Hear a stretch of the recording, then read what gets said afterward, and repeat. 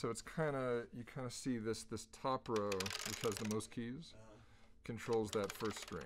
That makes sense, yeah. And then the middle row controls this one, and then down to this third row there are the ones we see there. So yeah, there's sometimes people build them all the way up so that you kind of can control all these. The thing is that the sound quality gets so weak when you get up here. Sure. So you can get a nice sound on this one, but these it gets pretty fuzzy. Yeah. Pretty fuzzy sound. So want another tune? Yeah, that'd be great. Let's so there is, as far as I know, like one real American tune for Nyckelharpa. I mean, there may be more, but there's the guy from Väsen, Olav Johansson.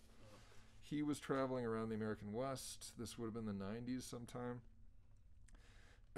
And he wrote a tune called Bisonpolska. And that means like the bison polska. Okay. And it's something about kind of the mood of the American West and the open landscape. So it's still a polska, just like the other two tunes that I played for you, but this one has a little bit of a different feel. I thought we'd go for that.